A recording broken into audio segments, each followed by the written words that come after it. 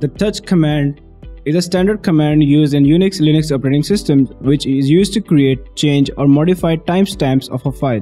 Basically, there are two ways of creating a new file. One is the cat command and the other is touch command. And the difference between the cat command and the touch command is that touch command is used to create a file without any content. The file created using the touch command is totally empty. This command can be used when the user doesn't have the data to store at the time of the file creation.